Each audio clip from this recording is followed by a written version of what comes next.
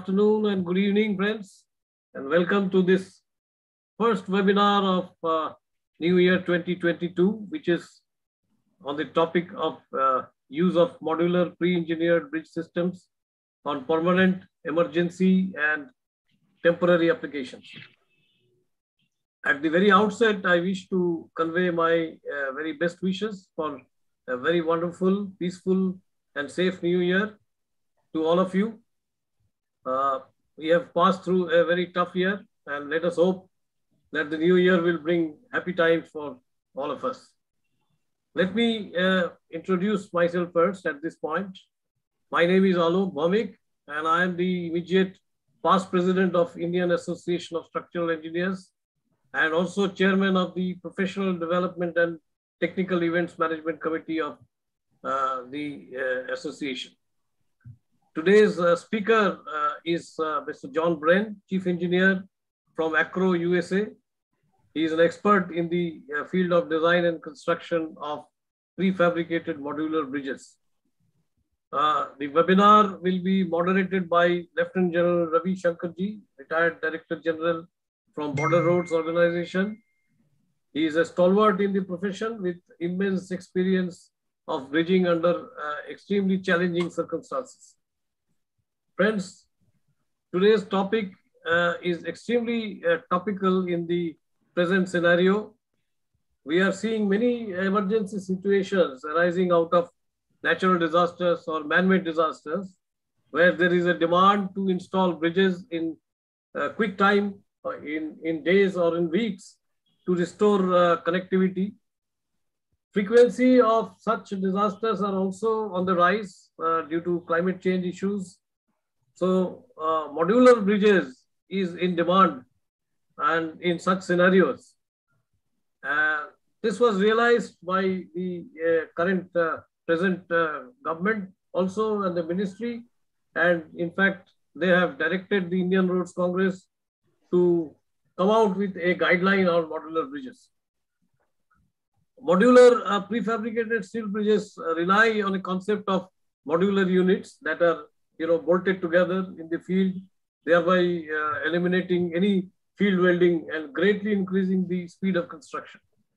The modularity helps installation with small crews and light equipments, which also increases the speed of construction and lessens the impact on the environment. Beyond that, of course, each bridge is custom engineered to meet the specific loading requirements and even different skewed alignments and slopes, etc. There are several myths due to which the growth of these modular bridges is not as much as we expect. It is important to address these myths. There is a growing belief that the modular prefabricated steel bridges are only temporary structures. Many people believe that, even in our own fraternity, which is not true at all. In reality, modular prefabricated bridges can be used and is being used as permanent bridges in many places. The demand for modular prefabricated bridges are growing, and we find that our codes and standards are not geared to address this demand adequately. It is therefore important to understand the benefits of such bridges, and to upgrade our codes and standards, we must prepare ourselves well in happy times, so that when we are well prepared for the very difficult times when such disaster occurs. Friends, we are going to listen from an expert, Mr. John Bren, about the use of prefabricated modular steel bridge solutions for bridge construction. In today's presentation, we will learn from Mr. Bren the benefits of these modular bridges and how clients can quickly replace their aging bridge infrastructure with a safe and cost-effective solution.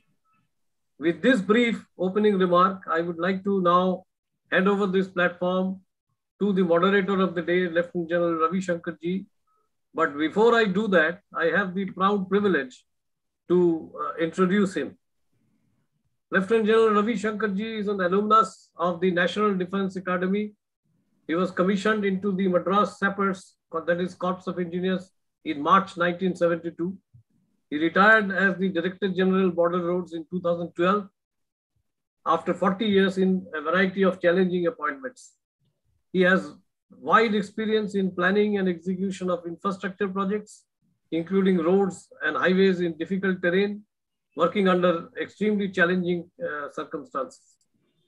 As on the Siachen Glacier, operating in hostile conditions, including the UN mission in Somalia, and rehabilitation after major disasters such as the earthquake in Sikkim in 2011, where roads were opened in record time by the border roads. He was awarded the PVSM during his tenure with the border roads. Currently, as president in ICT, New Delhi, an infra consultancy company with an international footprint, he is overseeing various infra projects. He was instrumental in the planning and launch of the first new generation prefabricated modular panel bridge at Sonprayag in Uttarakhand, the first of this kind in India, in record time, which enabled the Yatra to Kedarnath in Uttarakhand to commence on time in 2017. With this, may I hand over this floor to Lieutenant General Ravi Shankar ji to take this event forward. Over to you, sir. Thank you, Alok. Thank you for allowing me to participate in this. It is a unique event which is going to address something which I definitely look at as a gap in national capability, because we see many of the highways, they are built very fast, but in an emergency, we find the responses are definitely suboptimal. And many times a highway loses its capacity to take double lane 70R traffic just because the patchwork done on it in an emergency is suboptimal. More of this towards the end. Let's get on with the discussion now. Very briefly, we have with us on the panel Mr. William Killeen. Bill Killeen is the CEO and chairman of ACRO. He joined ACRO in 1977. And over 45 years, he has worked himself up the ladder and become the chairman. And in the process, ACRO has also grown as one of the leading modular bridge companies. And they have gone on to acquire Mabe also. This will show you how much of effort he has put in modular bridges. Dr. Mahesh Tandon will join us as a panelist. He's not here now. He has joined, sir. He has already joined. Yeah. He's joined? Yes, yes. Okay, I can see this thing. Yes, sir. Professor Mahesh Tandon requires not much of an introduction here in India. He is the past president of IA Structures and managing director of Tandon Consultants Private Limited. He's considered as an international expert in the field of structural engineering. Many of the structures designed by Professor Tandon have been widely acclaimed and have received recognition in India as well as internationally. He's honorary fellow, Indian Concrete Institute President, Indian Society for Wind Engineering, intermediate past president, and a whole lot of other distinguished appointments. He has accreditation of International Professional Engineers India too. He has been an inspiring force in any changes that has to come into the bridging industry. And I think we are privileged to have him here on the panel. And today, to deliver this talk on modular bridges, we have Mr. John Brand. He's the chief engineer of ACRO Bridge, a leading manufacturer of modular steel bridges. He has practiced structural and application engineering and product development most of his career of nearly 30 years.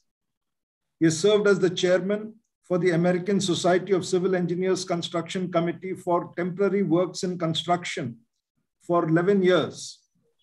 He currently serves as the subcommittee chair on temporary bridges, trestles, and platforms.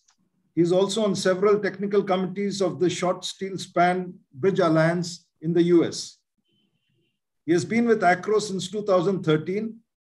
So who better to talk to us on modular bridges. Over to you, John. Helps if I unmute myself here. So thank you very much for that introduction. And I want to thank everybody for your time this afternoon or this evening. And we're going to, like everybody has mentioned, we're going to go through panel bridging. So let me get right into it, and I'll share my screen here. Okay. So let's see. Can everybody see my screen fine? I want to make sure everybody can, and can everybody hear me okay? We're good? Okay, great. Yep. Yeah, we are good. Perfect. Thank you. Okay, so we're gonna talk about modular pre-engineered bridge systems. That's going to be our theme and topic. So we're going to just to give us a quick overview. We're going to go a little bit about the history. You know, these bridges sometimes are referred to as Bailey bridges because that's what we're going to go through some of the history, where that name came from and why they're called that. But really, what we're going to want to do is focus on today is really where the panel bridging systems have gone in the last 20 to 30 years. The panel bridge system has become more modular. It has become stronger. It has we uses more higher grade steels than it was really designed to, and we can use it in almost any type of application, even beyond what we're going to discuss today. There's other applications which also we could use the systems for. But really today, I just really would like to focus on where your market is with permanent, emergency, and temporary type structures. So we'll hop into the presentation. Yep. So we're going to go into really the history, advantage, and applications first. So historically, during the Second World War, the Allies, in Europe mainly, they realized that due to the heavy bombing and the heavy fighting that occurred in Western Europe, that a lot of bridges and roadways were severely compromised or really destroyed. And there were many rivers that the soldiers had to cross. So the military leadership really needed some sort of method to get across these what we call wet gaps or rivers, valleys, whatever the case may be. So really, what they were looking for, they're looking for something that was pre-engineered. Something that could be delivered really with the standard trucks of the day. The standard trucks back in that time were relatively lightweight when it came to loading and capabilities of carrying loads. And it also was very small. So they had to keep everything really modular, something that could be quickly erected by the troops, maybe with little or no training. And then they also support heavy vehicle traffic. So not just tanks, but also they would also need to support,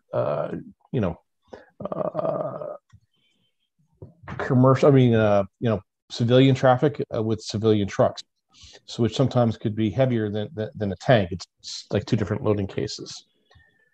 So the original Bailey Bridge, and this is where it gets its name from, was developed by an English royal engineer by the name of Sir Donald Bailey.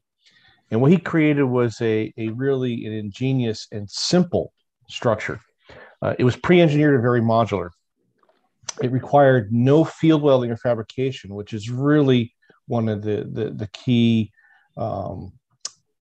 advantages of this type of system. Is these systems did not require any type of welding in the field or bolting. It was really, actually, I should say there's bolting, but mostly was a pin or simple connection, just to make it as fast and modular as possible. It could carry a 40-ton tank, which was the standard tank weight at the time. It could be rapidly deployed and erected by hand, so they didn't necessarily need cranes or heavy equipment.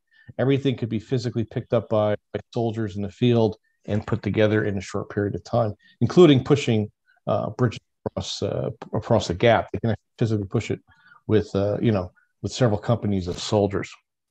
And it was very versatile. It could be assembled in all kinds of span lengths. It could be support any type of loading requirements. Because of the modularity, they could continue putting all the panels to the sides and making the bridge stronger. They could double stack them. So whatever the design requirements were for at the time, they could actually physically do that with this structure. This is some of the pictures of what the original Bailey Bridge looked like. They were made in the UK, obviously, but then over time, in the 40s, they started being made here in the United States, and and other places within the globe. There's one little interesting tidbit when it comes to this. If there's an old movie from I think it was the late 1970s or early 1980s called A Bridge Too Far, which is about the Battle of Arnhem in Holland. And in that movie, they actually show a unit assembling, pushing a bridge across as part of there's a small video clip showing the modularity and how the military used these bridges during World War II. So just an interesting little tidbit there. So if you ever wanted to see it, I think you can probably find it on YouTube. That little clip, just type in, bridge too far. And I think there's a clip that shows how the bridges were actually assembled and pushed during World War II. So after the war, so post-World War II, and I'm going to, it's kind of a big 30-year time frame here. Bailey bridges continue to be manufactured. So it didn't stop with the end of World War II. Sir Donald Bailey and companies were still making these bridges. In fact, India is still manufacturing this type of bridge today. So, there are Bailey bridge types that are made with several, I believe, companies within India, and they are still using the original design from World War II, and they are making them still today. There's miles of World War II bridges became available to many governments as the Army started selling them off. So as the infrastructure was replaced in Europe and other places around the globe, the Army took the bridges back. They had nothing really to do with them because there was so much, so many miles of it. Then they started selling it to communities and countries. Here in the United States, they sold them to states. So it became available to be used. And at this time, the concept of accelerated bridge construction and pre-engineered systems really didn't exist. This is a concept that's going to come, another, 30, 40 years down the road, where we looked at how these bridges could become and used in accelerated bridge type construction areas. So again, these bridges, a lot of them, they went into rural areas. A lot of private developers bought them, and there's bridges today that still exist. I know we as ACRO have replaced some original World War II era bridges, I think on Canadian Army bases and American Army bases that were still there. And we've taken them out. And even some local communities here in the United States, these bridges lasted 60, 70 years without a problem, and it was time to replace them. So, and in many cases, we replaced them back with the modern panel bridge. So again, it shows you the flexibility and the longevity that these bridges can actually do. So in the 60s and 70s, the panel bridge did find its niche in emergency bridging. Again, it goes back to some of Sir Donald Bailey's original concept, where a bridge has failed, whether it be to overloading situation or an accident or also a natural disaster, where these panel bridges could easily be borrowed from the military or borrowed from a state government, and they could quickly replace the bridge and get that area and not impact the local communities. Again, keeping commerce flowing and making sure that people can get back to their homes, and also again making sure that emergency equipment can get. In many cases, a lot of these locations where they found that you could put them, there were rather rural areas, which maybe the bridge was washed out due to a storm or whatever the case may be, that the community no longer has access to emergency services. So they could easily put one of these bridges back into service, within several days, and again, it doesn't impact the local communities. Due to their pre-engineered modular design, again, it allowed the quick replacement of these structures. And then in developing countries, there was an additional demand for these types of systems that be shipped in ISO shipping containers, whether they be the standard 40-foot or 20-foot ISO containers. And that's really where we started seeing some of the modernization that we see today and how the bridge functions today. So from the 1970s to the present. So in the 1970s through really today, we're still looking at new product developments and new ways to use these systems. It's evolving. The system, we're going to cover this on a couple of additional slides here coming up. Is the systems we improve the modularity to maximize components, so reducing the amount of parts that go to a job site or to a site, reusing components maybe in different shapes or different functions. So again, we increased that modularity. Higher strength steels were used. It's S450 steels are now common. So we went from the older, 335 and lighter grade steels. Now we're using very high strength 450 steels in the bridge, which really increase the strength to weight ratio and can yield very, very long spans of 60 meters and more. We've done simple span bridges up to about 80 meters, depending on the roadway width or the carriageway width. So again, this system has now become much more flexible, and we can do a lot more with it. Originally, the Bailey bridges were painted. It was replaced with galvanization. So everything is now galvanized, which increases your service life, reduces your maintenance costs, and also protects the environment, because you no longer have to worry about going out and repainting these bridges in a permanent application. Over time, the paint is going to deteriorate. It's going to flake off. You're going to have to spend money to go out and basically repaint the structure. Galvanization doesn't really do that anymore. Now, again, once you get a galvanized structure out there, it lasts, 75 to 100 years without a problem. Multi-lane bridges were developed. So originally, the Bailey Bridge was a single-lane structure for military-type vehicles. All the traffic was going in one direction. Now we see multi-lane, 2, 3-lane structures, which can be done with the panel bridge. And in the more recent past, within the last, let's say, 10 years, integral guide rail systems are now being developed. In many places in the globe, these bridges are required to have an integral guardrail system that is either tested or compliant to an impact forces by many state agencies. AASHTO requires us to design to impact force here in the United States. So now we're seeing integral guardrail systems that are part of the bridges. So we at Acro, we have 2 different types of panel systems. They're very similar. They're not identical, but they are almost identical. We'll put it that way. One is called the 700XS, and the other one is called the Compact 200. So the 700XS is an Acro product. The Compact 200 is a Maybe product. They're not interchangeable, but they are interchangeable as to the fact that both bridges can do the same thing. It's just the parts are not interchangeable amongst the 2 systems. But again, is where the Bailey Bridge, their panels are roughly 1.5 meters high. The newer systems are now roughly, a little over 1.8 meters. I think it's 2.6 meters high, roughly, of the panels. So the panels have become slightly deeper. They're still the same modular length, which is 10 feet or roughly a little over 3 meters. That was one of the nice parts of the system, is that it was built in, so we call a 10-foot lengths, which was a standard truck bed size back in the 1940s. And that is still the factor today, because that's what makes us allowed to be able to put everything into a 20-foot or a 40-foot shipping container. So some of the advantages of both of these systems. It maintained that it's pre-engineered, it's modular, and it's manufactured. We're going to cover that in a little bit. So there's a difference between manufactured and fabrication. So these bridges are manufactured in a factory with robotic machines, which increases the quality control. You have a much higher grade quality product. We can support vehicle and train loadings in excess of 250 tons. So not only can we do vehicular loading, we can also support rail loading at this on our structures. We now have a steel orthotropic deck, and we're going to cover that in a little bit. Galvanized finished.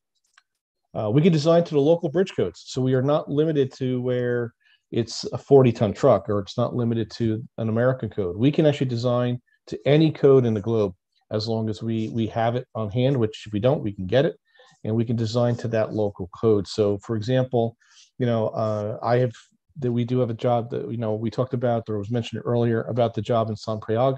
I actually was the engineer on that, and because of that, I got very familiar with the Indian code. So again, we can design to any type of code. We could do single lane bridges up to about 80 meters, single span bridges, up to about 80 meters. But we can also do multi-span bridges. So not are we limited to one span, but we've done bridges up to 10, 14, 18 or longer spans. So that's also very capable of the structure. It shows you the flexibility we can do with it. It's suitable for seismic regions. Our bridges are installed permanently in many seismic regions of the world. Not only do we have one up in San Prayag there in your country, but we regularly put them in California. We put them in South America, in Chile, in Peru, where there are also high seismic requirements. So again, we could put them in there. We use them for permanent, temporary, and emergency applications. So again, that's what's nice about this system. It could be used for almost anything that could be where you need to put a bridge in. We could put our bridge in there as well. So you're not limited to that. Again, there's no field welding or fabrication at all. Everything is manufactured, gets shipped to the site and ready to be installed. It can be rapidly deployed by hand or using equipment. Generally today, we're using some sort of material handling equipment or MHE. It's versatile, so it allows us to basically still build in any length or width and load combination. So again, that's what makes this system so advantageous over traditional concrete or steel types of construction that you may see for bridges. And again, these bridges can be delivered worldwide in shipping containers. We ship them from it's from almost anywhere, from your local port right out of the port. We built them right up into the Himalayas or the Andes, where they regularly take our bridges. We've also built them in Arctic regions. So again, that's what's nice about this flexibility, is wherever you can get a shipping container in, we can get these structures in and built. And then again, the local transport using about 6-meter lorries, which is pretty much standard for what we call a road legal type vehicle. Okay, so just a comparison to some other bridge types out there, and this is more your traditional, steel plate girder type or your concrete type structures that you would traditionally look at for a permanent bridge. So these bridges are 25% lighter than some alternatives, which again will reduce your purchase price. So again, it brings that initial construction costs down significantly. It's significantly stronger in bending and shear, so we can do very long clear spans. It is a truss, so it acts in that fashion as a truss. So again, we can get into some of those longer spans up to about 80 meters for a single span. And like I said earlier, we can do multi-spans with whatever a site may require. There's many less parts, and you're going to see this shortly. There's only really 3 main components that are used in these bridges, with some ancillary parts that can add some benefits to your projects. Everything is hot dip galvanized to resist the weathering. So we talked about that earlier. We don't have to paint. Let's see here. Lower assembly costs and operating costs. So these bridges are built relatively quickly. So again, the contractor doesn't need to bring in a substantial size crew to pour concrete, set formwork, put temporary shoring up. This bridge basically is built behind the abutment with a small crew of about somewhere around 6 to 10 individuals, and easily installed. Of course, there's still foundation works that do need to be required, but again, it uses a rather small crew rather than having crews of 10 to 15, 30 individuals doing different tasks on site. Quality assurance. This is a big one. Quality is a big thing for us and globally with owners. So for example, our factories are ISO certified. We're AISC, or American Institute of Steel Construction, major bridge manufacturer or fabricator. And of course, we also meet Eurocode CE and many other quality assurance and quality codes out there. The bridges are made in the US or in England using locally sourced steels. Our bridges are all in the United States, are all made from US made steel, and the same is in England. They're made from some English steel, but also other steels made in Europe. So again, we can make to the highest quality steels that are available globally. There's a modern orthotropic steel deck. We're going to cover that a little bit on what that looks like, which comes with an anti-skid surface already applied. So what's nice is you don't have to worry once you build the structure, you don't have to worry about putting an overlay on the bridge. It comes already on the bridge, and it's simple. You put your deck panel on, and you can literally open the traffic up several hours later without having to worry about paving or applying any type of finishes. We talked about earlier, we do use high-strength steels of both S450 and S350. So that's everything within the system is made to those grades, nothing really lower. We have much greater load capacity, and there's less parts. And we're going to cover those with some upcoming slides. So we're going to go into just 3 slides here that show and describe where we generally use these bridges, both permanent, temporary, and emergency situations.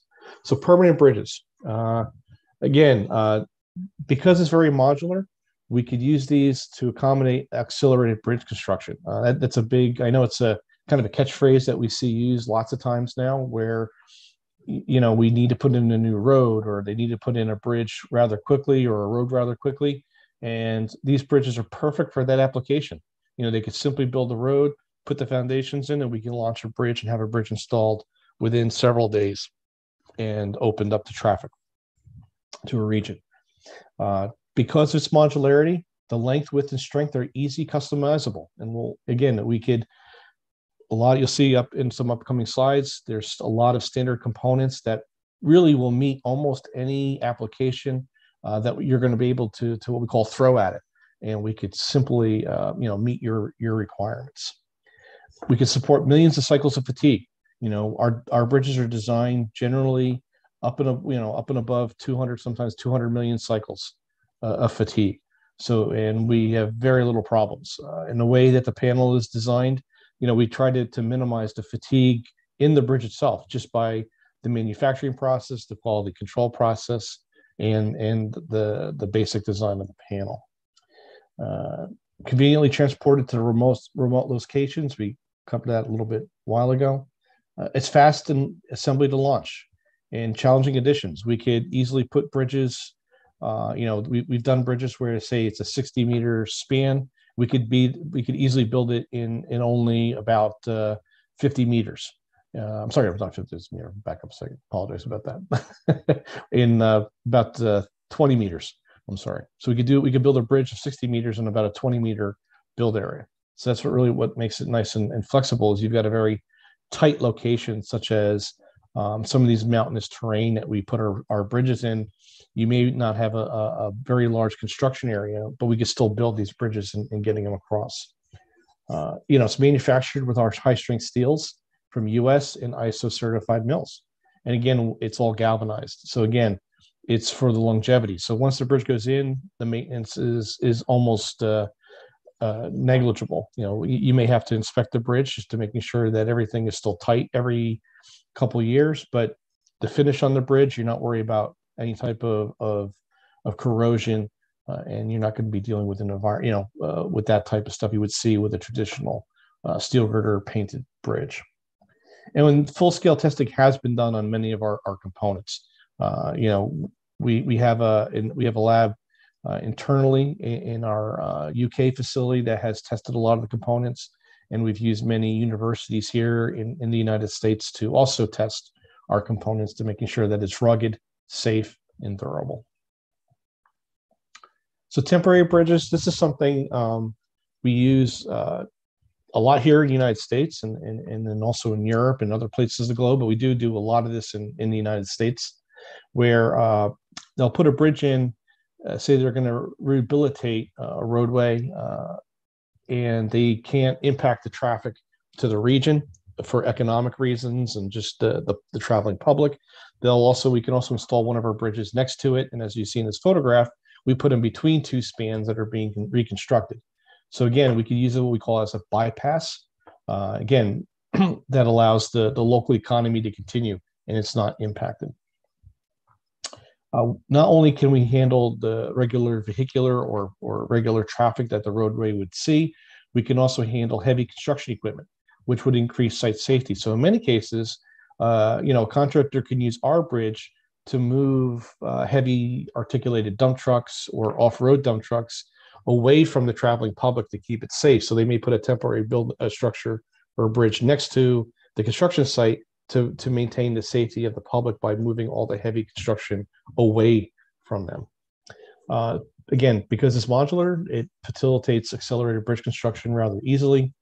And it does, again, some of you see some of these slides, they kind of will always say the, very similar thing because it's, modular, our length, weight, and strength is very easily customizable. Again, commerce will continue to flow with the local economy to able to continue to thrive. Our bridges can carry full highway loading. In the United States, we call that HL93. That's our standard highway loading. Many states have heavier permit loading, which we also have to carry. In Europe, it's the LM1. And I know in India, it's the R70 loading that we designed to. Again, it's fast, easy assembly and disassembly. What's nice is once the bridge is done, we do rent a lot of these. So once the bridge is done, the bridge comes out and returns back to the yard to be reused again. That's one of the huge benefits when we're looking at a temporary application is once the bridge project or whatever project you have the bridge on is completed, the bridge can come out and then be restored and then be used on another job, maybe with a different configuration to handle that site. That's really one of the huge, advantages for this structure in these applications. And this is where some of the increase in use of the panel bridge really started back, like you mentioned earlier, is emergency bridging. Because they're modular and a lot of the stuff is in stock in facilities, we can actually deliver anywhere in the world rather quickly. We've done jobs where we shipped it out in 24 hours of being notified that there's an emergency, and several days later the bridge is back into place and in service with the local economy not impacted or the local population. Again, also too is because it's modular, we can expedite it really into challenging locations. Again, it's rapidly assembled. So in many cases, in an emergency situation, you might not be able to get some of the heavier MHE or material handling equipment or larger cranes to a site. We could still do things by hand with smaller equipment or even by hand, with physical labor if required. It's proven in humanitarian aid and disaster relief. There's many cases where these bridges have been put into Africa and South America and Asia where natural disasters occurred, or where we needed to get into, or an agency, for example, the World Food Organization, or was it World Food Bank? I'm sorry. They needed to get into an area. We could supply a bridge for them to get in there through the United Nations, and they could easily get food, medical supplies to an area if something really is dire in a short period of time. ACRO and maybe both. It's now, ACRO, we have extensive experience working with governments, ministries, and aid agencies. It's very common for us to be right as a partner with these agencies and getting these solutions there fast, timely, to making sure that the global population in the area gets what aid or relief that they need. And every one of our bridges is always supplied with a full comprehensive technical support. So that's from design, obviously manufacturing, right through installation. We do have a cadre or a team of very experienced field technicians who, on a short period of notice, could be deployed worldwide to help install these structures, to making sure that everything is put together safely, correctly, and as fast or as we can get it into the site. Multi-span. So we did mention about multi-span. So you're not just limited to single span structures. We can also do multi-span. So over the last, I'd say 10 years or so, the market has evolved from these panel bridges being just used on single spans to now doing very large, long, multiple spans. We have a myriad of ways to do that. We're going to show you some examples of that. They are a little bit more engineering intensive, and they do require some additional direction from the owner, whether it be the roadway agencies or province or even the national government may need to give us some better direction as to what they're looking for. But again, we could easily do almost anything that is required. So we do have two different types. We do call them, I'm going to use some American nomenclature. I think the nomenclature is used a little bit differently globally. We got one option where we could do what we call a continuous span. So we treat our structure as one big long beam with multiple supports along it. And what we do is we put this rather simple little bearing beam that we call a distribution beam underneath it. And then we support the bridge on that. So what's nice is it makes it fast, easy. There's no lot of modification once the bridge is in. There's no multiple bearings that have to be set. We're always using, again, everything goes back to one bearing point. We're not having to jack our bridge up, pull a lot of stuff, a lot of material out, putting a lot of material in, and then putting it on two separate bearings. This is what's nice is we just treat it as one big long structure, and we use one simple little bearing to support it. The other one we call is a broken span. I believe the one term I know that the English uses is called top pin out. So really what this is this treats the bridge as a series of simple span bridges. So we use this in many cases where you've got spans of very differing length. So you may have one span that's 60 meters, and it may be next to a span of, say, 30 meters. We would not be able to do that as a continuous span, because what would happen is you'd get uplift on on the short span with a continuous structure. So then what we do is we will remove a pin, and then the whole bridge gets treated as a series of basically simple span bridges, but yet it is still physically connected to one another with the bottom pins. And I'll show you a detail of that. So, here's, let me just get the, what do you call it here? If you see my mouse a little bit here, you'll see that normally in a situation like this, we have a special bearing that sits on the bottom. And then what we do is we actually pull the pin out at the top. And then now the bridge will act as a series of simple span structures. And again, we use this in many multi-span applications globally, where you have spans of significant difference in lengths. All right, we're going to go into some system details here, and it's going to be really some main components and installation methods. So this is where the system, you'll see some of the details of the individual components. And also too, it's neat to see we can install these bridges in several different manners. And that's where one of the huge advantages are using these bridges, especially in rural and undeveloped areas. Pardon me. So the bridge really has three main components. There's an orthotropic steel deck, there's a transom or floor beam, and a truss panel. And that's really the main three components. There's nothing much more than that. And I mean, we do have some additional bracing that does get put in the bridge, but those are your main three components. And they are generally, short of the transoms, the steel deck and truss panels are used on any bridge configuration that could be, put together. They're always the same. That's where we go back to the modularity. It's being used. So if you have a bridge that's 4.2 meters wide, or a bridge that is 7.35 meters wide, it's the same components. The only thing that would be different would be the transom, but the deck and the truss panels are used for both structures. So that's why we're talking about it's really nice is if you've got, say, an inventory where you put these for emergency bridges, you could purchase a series of truss panel, of basically panels and deck, and then you just have a couple of different size transoms. You could easily reuse your material around your region, wherever you may be working, rather quickly, using always the same components. So it reduces your initial investment significantly by having that modularity and reusability.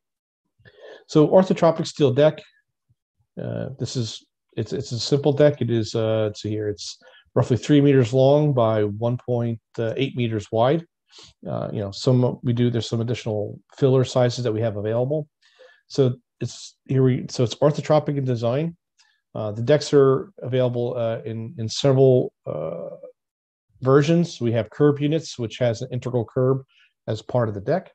We have a standard unit, which actually has no curb. That would be used like on an interior location. And due to some of the widths, we do have some what we call infill units that would make up whatever roadway or carriageway width you have on your project.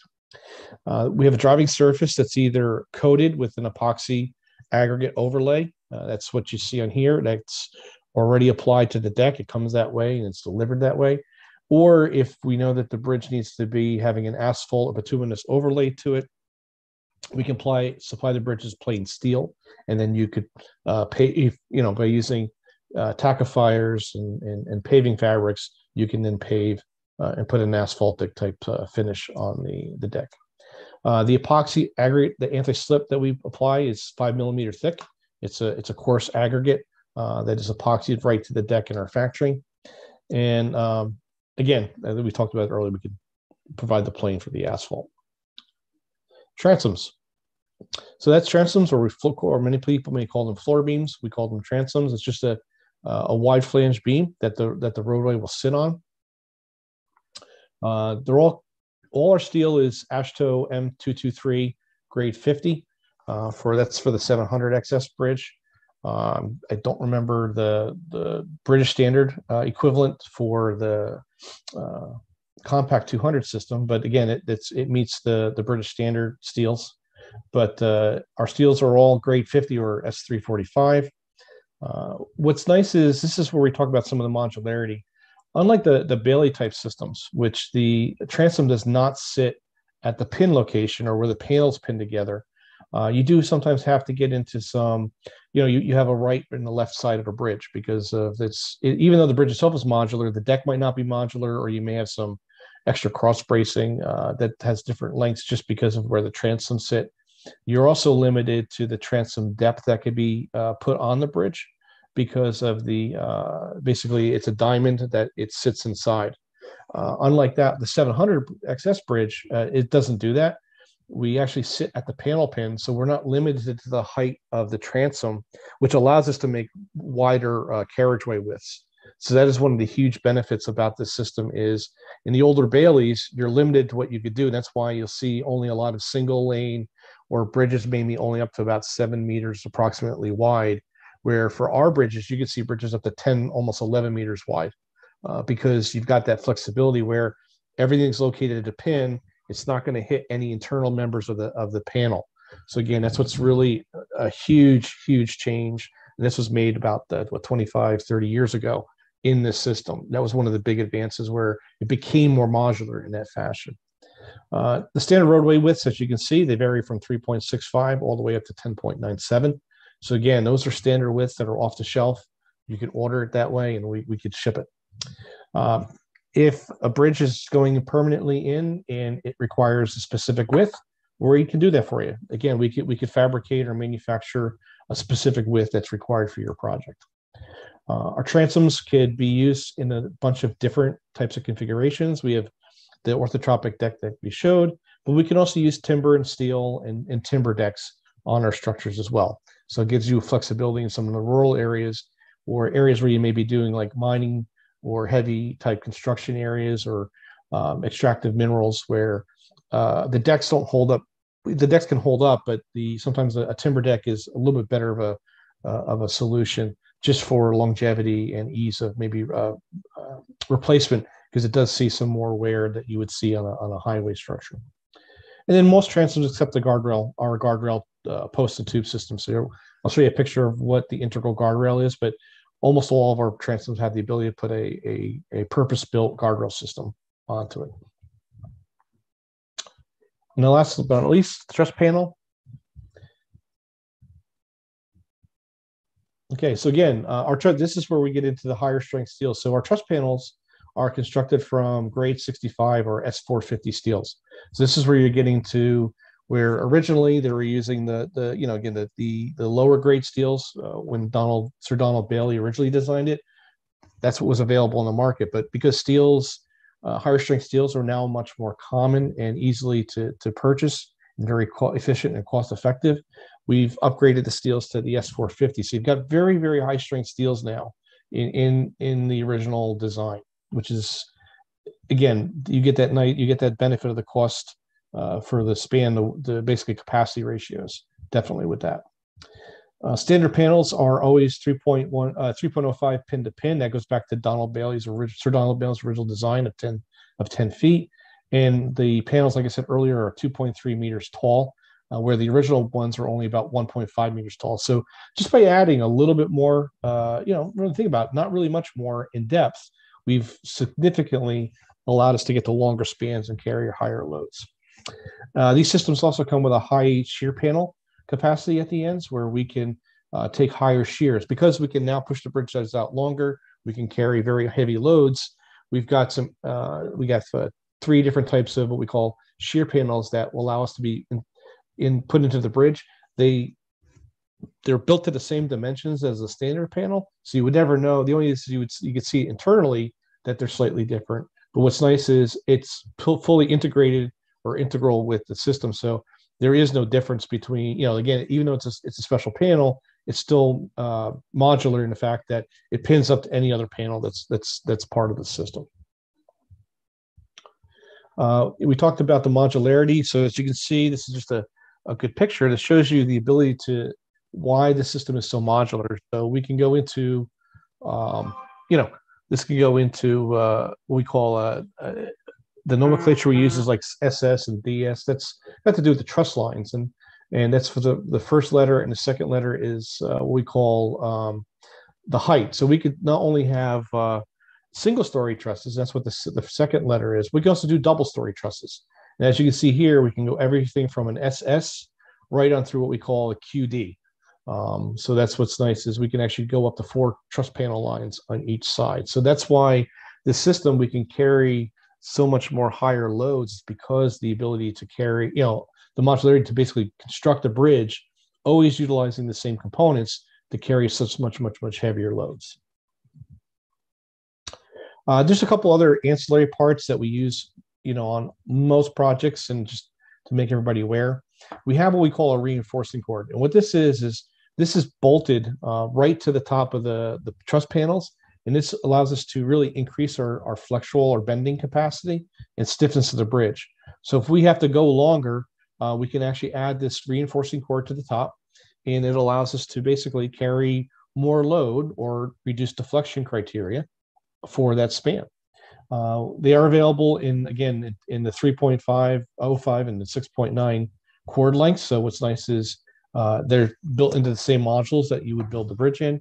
And we do have 3 types available. We have a standard, heavy, and super heavy, and that's just got to do with the depth of the cord. So we do have 3 different depths, which allows us to gain, it allows us to gain significant increase with adding very little extra material to the bridge.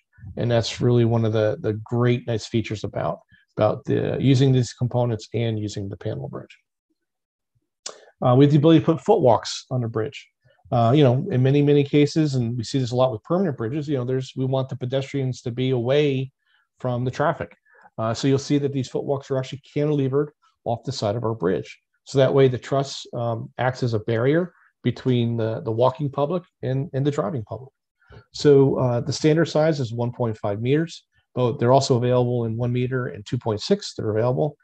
They are designed to AASHTO codes, both ASD and LRFD, and we can also design, they also meet the IRC code there for you in India. Our decks use the same epoxy aggregate coat that is available on the roadway deck, and it does have an integral guardrail system, which you can see from the photograph, handrail system for the safety of the public.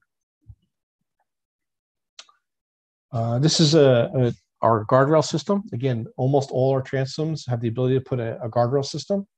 So we do have different types that can be done. And the photograph of what you're seeing here is what we call a post and rail system. So that's where we actually have structural steel tubes that acts as the guide rail for the bridge. But we can also put Armco type, or what we call W or thri beam as well, to the same posts. These are designed to AASHTO crash testing loads, and we call them TL. They're called the TL loads, and they are designed with the crash test forces that's standard for AASHTO, and they're very, very similar to the Euro code. They're almost identical to the Euro code, and I know, like in Canada, they use the American crash test loading cases as well. So they're pretty high loads for the most part, and again, we've had experience where vehicles have hit these posts while they're traveling, and it protects the truss, and when the vehicles do hit it, there's no discernible movement at all in the post and the rail, and it keeps it away from the truss, so it does not damage our trusses, which is great, because that's what we want to do in this situation. So these are very, very safe and robust systems that we can add to any structure. We're going to go to some installation methods. So we talked about the advantages of the panel bridge, where we can actually install the bridge rapidly. And there's a bunch of different ways that a contractor or an agency can actually install these bridges. The tools that are required are basic hand tools. There's nothing really required. The panel itself goes together with pins.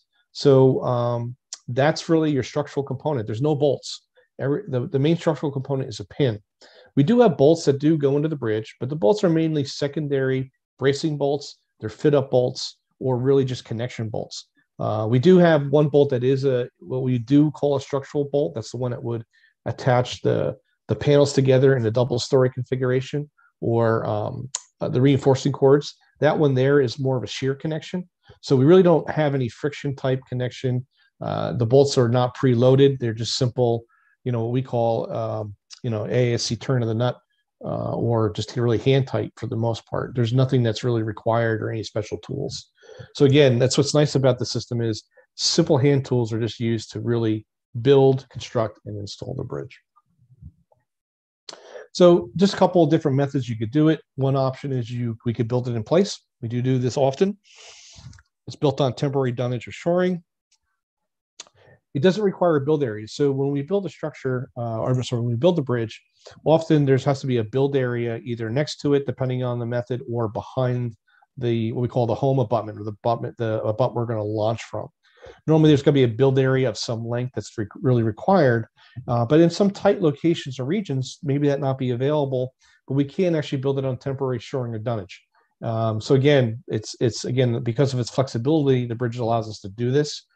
And again, the contractor or the local region or whoever's doing the work, they'll have to design some sort of temporary dunnage to support the bridge. ACRO will provide guidance and give them where everything would need to be supported. Of course, all the weights and design loads, that's what we'll do. But again, that will be done more on the local level to supply that shoring or dunnage. And then you can only build somewhere between 9 to 12 meters a day. So you can pretty rapidly, as you can see, we can rapidly build a bridge in a rather quick period of time. Another common method is, and we use just this on generally shorter bridges, say bridges up to about 40 meters, even though you can do bigger, but we'll see this on bridges maybe up to about 40 meters, where we'll build the bridge next to the site and actually lift it in with a large lattice or hydraulic boom crane, where what's nice is you don't have to worry about any type of roller system. You just build everything on the ground. It's for worker safety. Everything's kind of at ground level, so you don't have a lot of people climbing on things, or you're over at height. You're not working at height. What's nice is you're actually, building everything from the ground. It does require a build area that's pretty close to the final position, because you don't really want to walk the bridge, which you can do if it's required, but you want to build it pretty close to the site. One of the big challenges maybe is sizing a crane. These bridges can become heavy, even though they are relatively lightweight. If you're building a double-story bridge that's 3 lanes wide, it does get rather heavy for a crane to be able to pick up. So again, you do have to size an appropriate crane to lift it. We can pick it up with 1 crane or 2 cranes. So, that gives you some flexibility on crane selection size. And then once you build the bridge, normally you can lift it in about 30 minutes.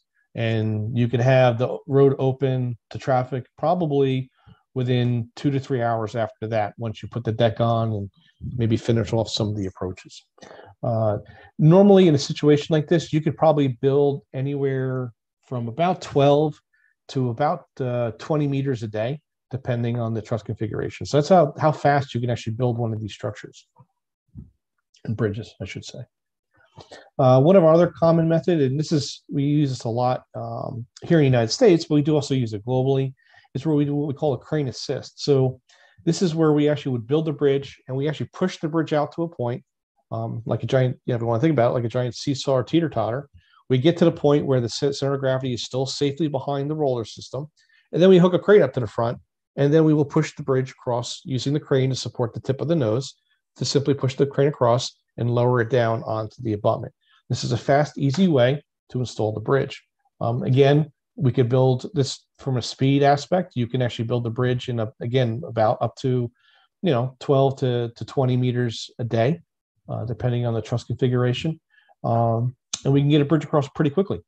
And again, the one thing would be is the contractor or the agency would need to size a crane and provide all the rigging to get and use this application. And normally it takes less than an hour to launch a bridge in this fashion. If the bridge is completely built and we're pushing the whole bridge across, we can have the bridge on the bearings in about an hour. So as you can see, that's one of the huge advantages of getting some of these bridges in very, very locations around the world.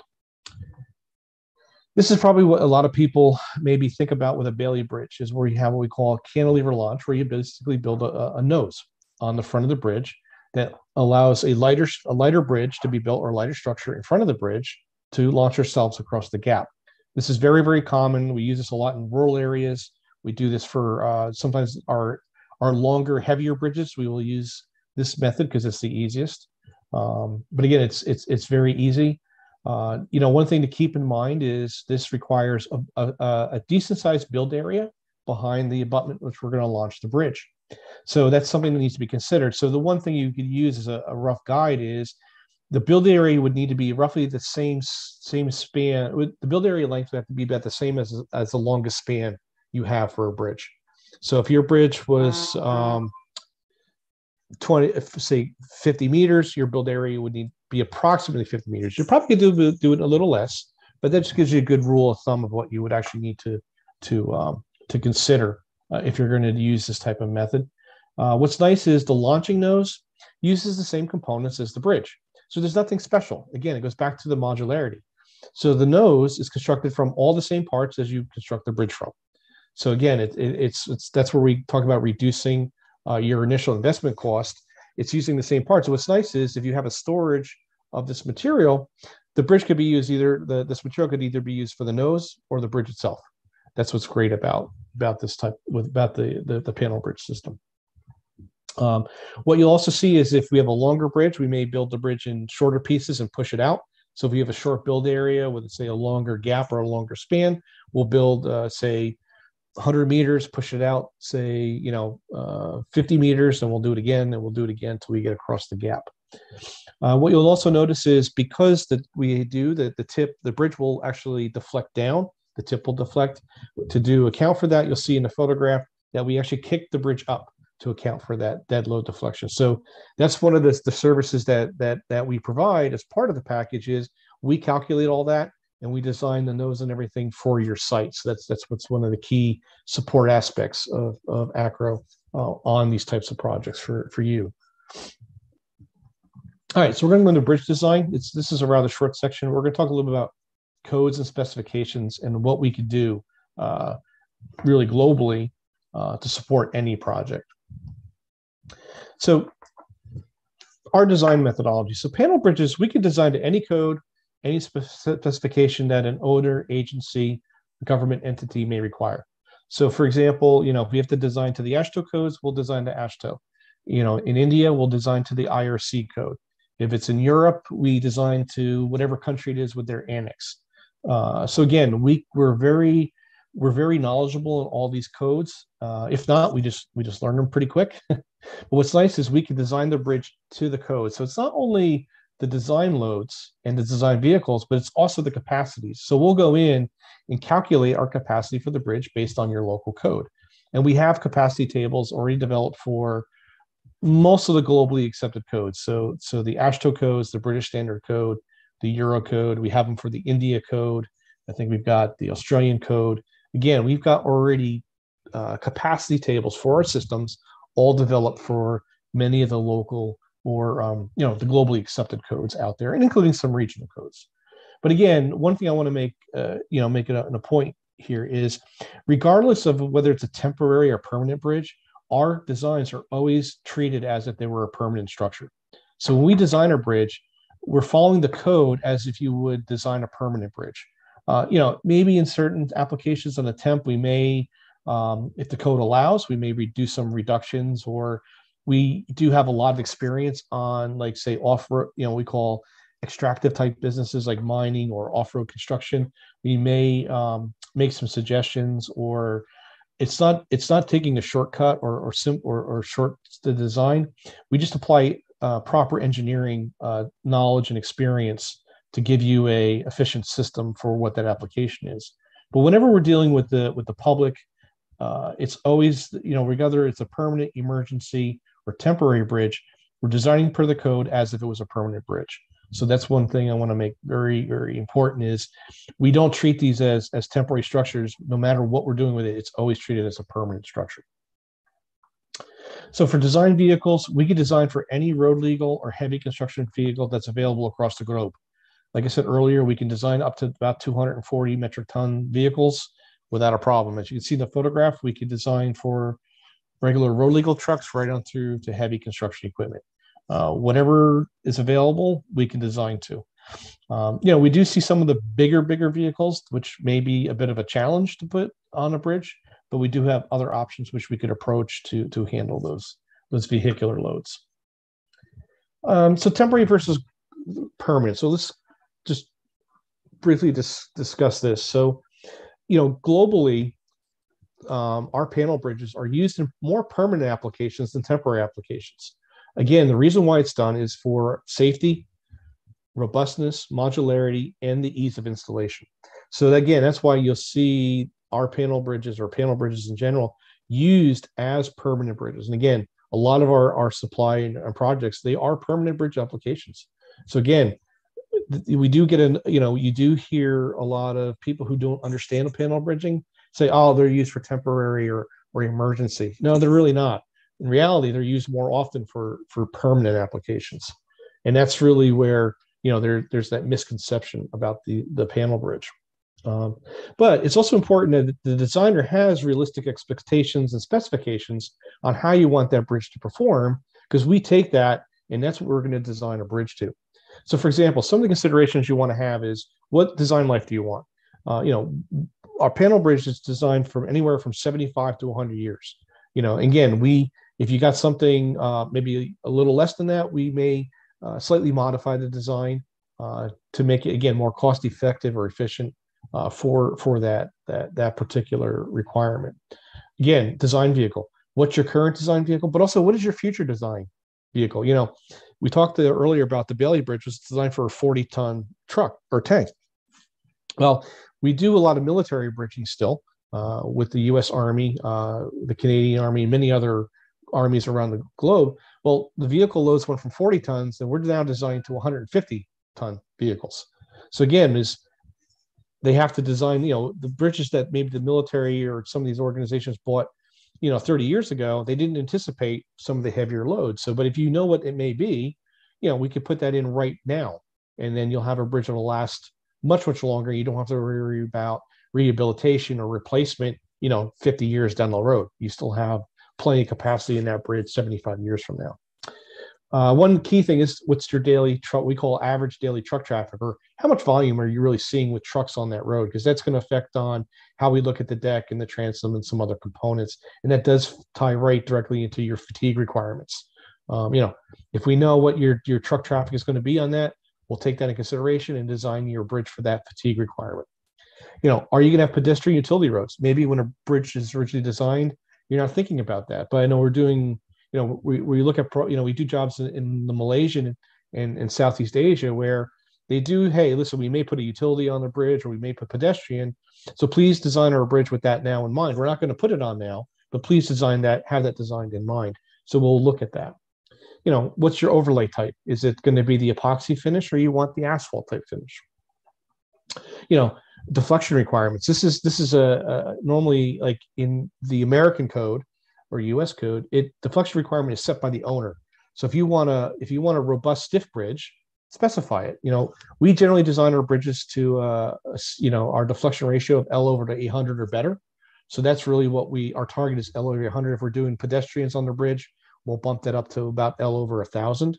But in some cases, if you've got a temporary bridge for maybe 6 to 10 months, so you're going to use it as like one of those bypass bridges, you can have a little bit lower deflection requirement, where you may look at L over 600, L over 500.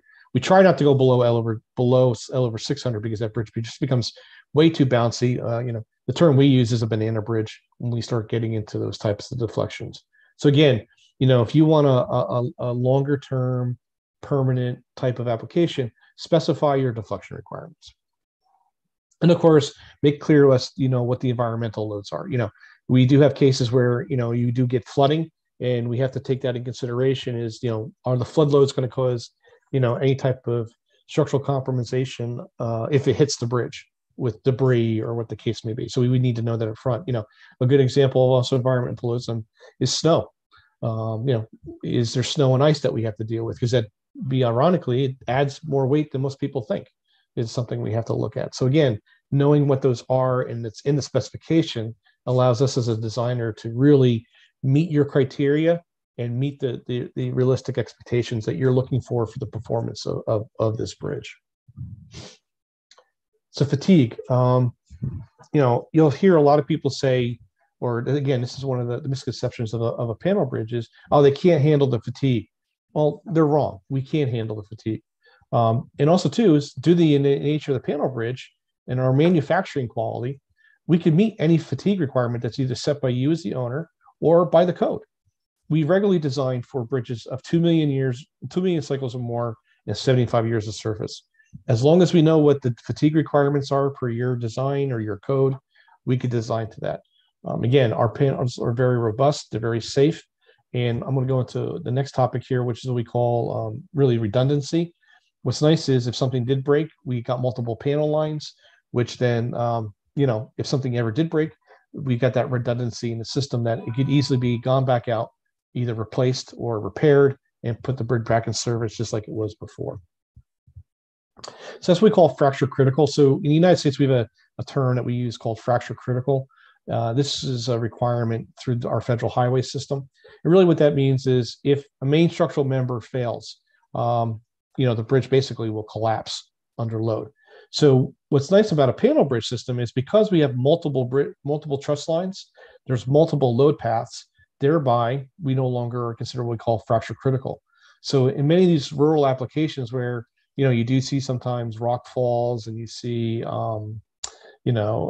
maybe poor driving and the bridge does get hit due to impact from a vehicle. If it damages one truss, you have maybe two other trusses behind it, the load just gets simply transferred over to the one behind it, and the bridge does not fail. Where if you did something like a standard girder type bridge, or maybe a box, not so much a box girder bridge, but like a concrete girder bridge, if something ever compromised, the tension steel, or if it was a post tension or pre-tension where it, snapped one of the tendons, the whole bridge is going to come down. You don't get that with a panel bridge. We, because of the redundant members, we are no longer, we can solve, in the US, we don't call it fracture critical, but again, what's nice is the bridge will not fail if something ever did happen. There is one exception is if you did have a single truss line, that would, one panel did break, you could potentially, have the bridge fail, but we generally do not design single lane structure or single truss structures for one, we don't do them for permanent applications, but two, in most cases, the spans and loads no longer allow us to use single truss lines unless it's a very, very short span rural location with like 2 or 3 trucks every month or something along those lines. So again, because we're designing everything with multiple truss lines, we never have an issue. So manufacturing and quality control. So we're going to go into a little bit about on how we basically give you a high quality product with high QA/QC requirements. So manufacture rather than fabrication. So unlike traditional steel bridge construction for plate girders or wide flange designs, or if you're doing precast girders or those cases, we are actually manufacturing, not fabricating. So you don't get into a lot of those cases where you have to worry about misdrilled holes or field modifications because something wasn't made right at the factory because of quality control, the QA/QC process at that facility. Because we're manufacturing, we can use automation. So we actually, in our factories, we're fully automated. So all the panels are made consistently the same over and over and over again in a robot. And they're made with jigs. So again, you've got very high quality with little or no defects that you ever see in the field that need to be addressed during the build. Everything has been checked at the factory. It's checked in our facility before it gets shipped out. So again, we have very high quality with little or no defects. So that's one of the big advantages of this system is it comes ready to be on site and installed, and it gets installed without any problems. Okay, so our manufacturing facility. So this is our US facility. Hold on. I don't have anything here for our Lydney operation, which is the Maybe Bridge, but Our manufacturing facility for the 700XS is in Milton, Pennsylvania. Our factory is 4 buildings at 13,000 square meters, and we could do about 28,000 metric tons annually. And I know we've done more than that, but again, that's just a rough idea of what we can actually produce out of this facility. We have 6 robot cells and 13 robots. We have automated machines. We use FICEP for all our profiling and drilling of our transom or floor beams. We have CNC plasma cutting and drilling tables. So again, it's a fully automated facility. We also have major certifications that are recognized globally. We're an AISC major steel fabricator, bridge fabricator, which is that's a big certification that we we hold near and dear. Is that allows us to do that allows us to build bridges on the most complex projects in the United States by having that certification. We're ISO 9001. We have CE of Europe, and all our welders are AWS or American Welding Society certified welders. So again, we've got very high certifications, which leads to that high quality. So quality control. So there's a bunch of different ways we have quality control. So I kind of broke them out into 3 main buckets or items here. So in our factory and our yard, so we have time-tested technology that we exceed most quality standards. So even though we have to meet the minimum standards that's set in those certifications, we exceed those when we manufacture our bridge. And you can tell that because when a bridge comes to the site, everything fits nice and easy, and you don't have to fight with pins or you don't have to fight with bolts. Everything fits up exactly how it was designed and easily gets installed and constructed. We have QA/QC processes throughout the entire manufacturing that mitigates product defects from ever reaching the field. We also re-inspect all our material for quality assurance before we load it into our containers for shipment. So our facilities in Pennsylvania, but where we ship everything out of is a yard in northern New Jersey, about 60 miles or so west of New York City, northwest. And everything is actually inspected prior to loading out into containers, again, by our yard people and our yard managers. And then if it's required, we can provide third-party inspections and certificates for all our equipment and bridge components before they go out and are delivered to your site. So engineering services. We provide full engineering design services. So we design all the components, we design the bridge, we provide full calculation packages, we provide the full drawing package, installation, and if you have to take the bridge out, we'll also do the removal procedures for you. They're all provided. All our project managers or our senior engineers were all licensed in the United States. So most of us have one or multiple licenses in the United States for various states. We do have staff engineers, but again, normally it's a licensed engineer who's responsible for the overall design. Like I said earlier, along with superstructure drawings, we'll do the full installation and removal packages if that's really required. And then if it is required, our engineering packages are, and this actually occurs a lot with our market in the United States. We use a third-party engineering firm that actually certifies our design documents. So while we do the design, we use a third-party engineering firm to peer review us to making sure that we meet the codes properly. So that can be also required, that can be asked as a requirement, and we can provide that as well. The other thing we have is we have our on-site technicians. So this is where, one of our shining stars of our organization is we have, we got about approximately 20 field technicians that we could easily send out to your job, and he will be there from the time you start unloading containers through really opening the bridge to traffic. We are there the whole step of the way. We're there to support you. And we are there to making sure that the bridge is assembled and installed properly. All our FSR, we call them FSRs, or field service representatives. They all have 20 plus years of experience working mostly in the US Army or the British Royal Engineers, where they've built their bridges in the military for the 20 years and then for commercially after that. So again, these are our team of FSRs are highly experienced. So they've put bridges in some of the hardest and toughest locations around the globe, both with their service time in the military and with some of our projects. So some of our guys have been in the deserts to Arctic conditions, installing our structures and bridges. And like I said earlier, the FSR will be present at the time of really building, and we'll stay on site until that bridge is basically open and we can certify that.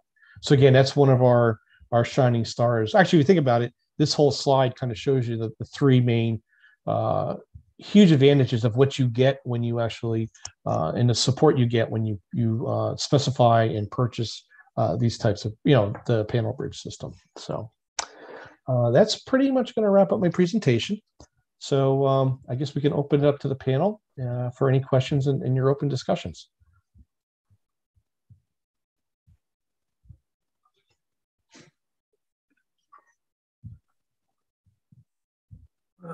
Thank you, John. I think Lieutenant General Ravi Shankar ji, you are on mute. You have to unmute yourself first.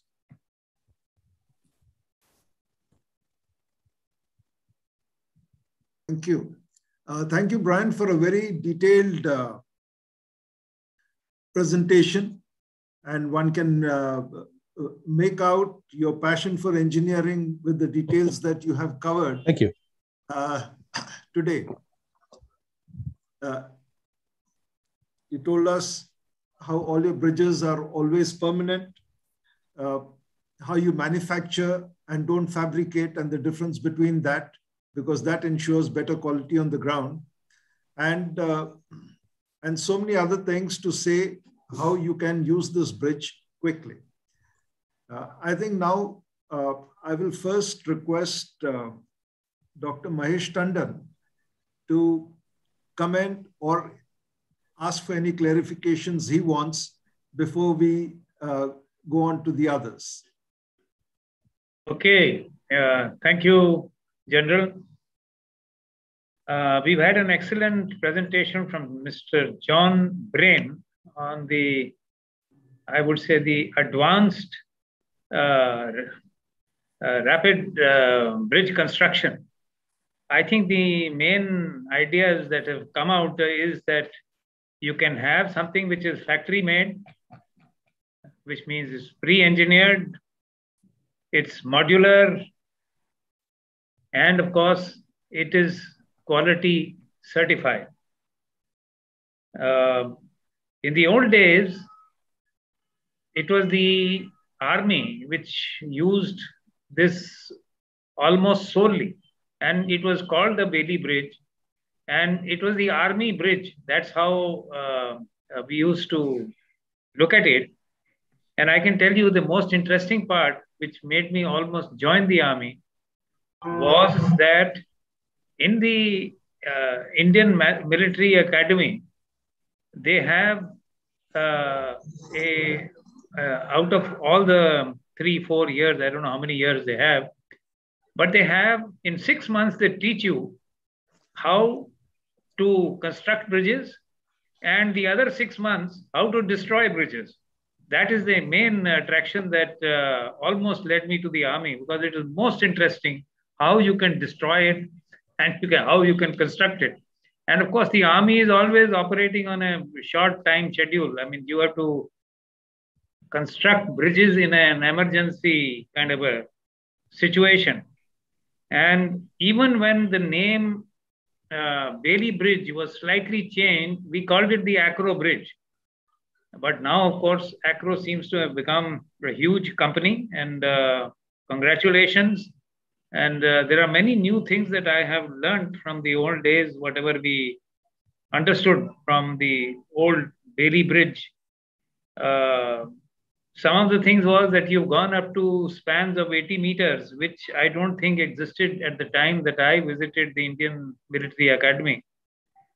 And you're using high strength steels of yield strengths of 450 and 350 MPa, which again one didn't have at that time. There things are becoming galvanized, all these components. This again is something amazing. The developments that have taken place. I think the most interesting part, is how to protect the bridge, because it is a sort of a U-shaped bridge. where the longitudinal member of the bridge is above the deck, and you can easily have the traffic hitting it. And this, I think, is quite an issue. And I would like to know what are the standards they use for the impact of the vehicles to protect the bridge. The most another interesting part is it's almost like a woman's jewelry.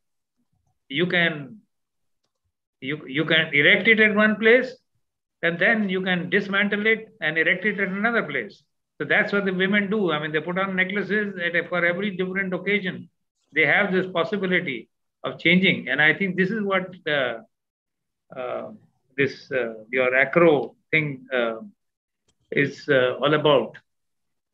The other question that I have, apart from what standards you use and for the impact, is that for the Son-Prayag bridge, which you say is the first bridge in India made by this method, what was the quality assurance and certification done? Any load testing done? I mean, how was it how did it all come about? Because anything new, you have to first establish that it is going to work, not only on paper, but in actual terms. So these are the two questions that I have. And of course, it's very ingenious to have, where you can easily have whatever width you want by just changing the transverse member, which they call as transoms. Because really speaking, that is what takes care of the whatever span that you want. So that is another interesting thing that one learned. And how much was the width of the Son bridge? If we could have some details as to what was done to make it make a realization of that in India. Thank you. I think, John, you could first clarify about the guardrails and how you protect the structure. You did cover it. Yes. Maybe a little more. Yeah, sure. So what the guardrail system does, it actually mounts to the top of the floor beam or transom, but it's offset away from the truss. So in other words, our transom is wider. So you got your carriageway width in the middle of the bridge. So say you got a 7.35 meter, call it carriageway. What we do is we increase the length of the transom between the truss panels to allow a vertical post that gets mounted to the top of the transom. And that post is far enough away that if it does get struck or hit by a vehicle, it doesn't deflect back into the truss. It basically stays vertical. You may see some bending and it's a strutted member. It's a strutted member. So you may see some damage or some bending in the individual members. But what that does is when a vehicle hits that post or the rail and then it hits the post, it will not deflect back into the truss. It stays it'll stay vertical. I mean, you may see a little bit go back, but it stays away. But also too is if it's in between our truss panels. So if it ever did go back, the members itself actually slide back in between the truss panel verticals. So it never ever comes into contact with anything. The other thing too is what we have is, again, we haven't necessarily we call crash tested or these the guardrail system, but we have had them struck on highway. We've had them struck on our bridges before. And what we do, and we have observed, is when the vehicle does hit it, the load goes out over several of the posts. So it's not just one post taking all the load; it's 3 or 4 of them take the load. So what's nice is the load starts to basically distribute itself out, and it just it prevents it from moving back any further. So again, everything is never comes, even if something got hit with a full load, it never ever comes in contact with any of the panel members behind it. So that's why we do it that way. I'll just add something. A number that I remember, John, is the TL4 code under AASHTO calls for 54,000 pounds or about 240 kilonewtons of load being applied really as a point load. to the rail system, and that might answer some of the question. Yeah. Just to add a little, what he explained were that the posts are on the transom, and even if the posts are pushed, they go between the panels. Then between the posts, you have the normal guardrails, which are to international specifications, TL4, as he explained. And that relates to our codes also of guardrails on bridges. So these bridges come with built-in guardrails that have been very safely fitted on it and to the highest quality. Have I summed that up? Okay. So that is one part. Tell us something about Sonpriyag. So you now, asked about Sonpriyag. Now you're on Sonpriyag. Okay. Now, as far as Sonpriyag is concerned, it was a first bridge. It was for a 60-meter span, able to take 70R double lane loading. We kept it to 5.5 meters, which is an intermediate lane, because that is what was required in those parts. Since traffic was going to a single destination, they said a 5.5 meters double lane is enough. It could even have been 7.5 meters. Now, this bridge was carried all the way to Uttarakhand and there unloaded on site. And we had prepared the site to receive the bridge. The bridge came there. A supervisor came from Acro, and then the launching started. And I think about in 3 weeks, the bridge was launched. As far as the quality assurance and things like that are concerned, the design was certified by Acro and sent to us. Before it was packed and dispatched, their experts had checked it. When it came, their logistic people helped us unload it, and we checked it out.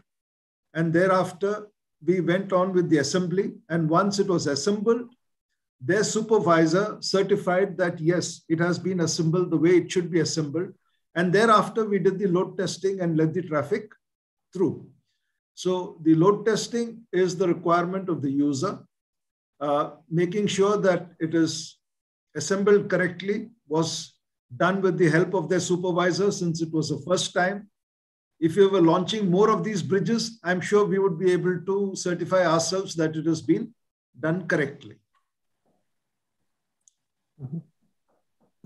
And the other thing is, as far as the government norms are concerned, yes, there was an emergency in Uttarakhand. They wanted the Yatra to come through. And at that time, they took World Bank sanctions to get the bridge in. And to that extent, it was done on a single tender, but with the permission of World Bank. And they compared the rates with other World Bank purchases, with sales in neighboring countries. They carried out an exercise to make sure that the price was reasonable.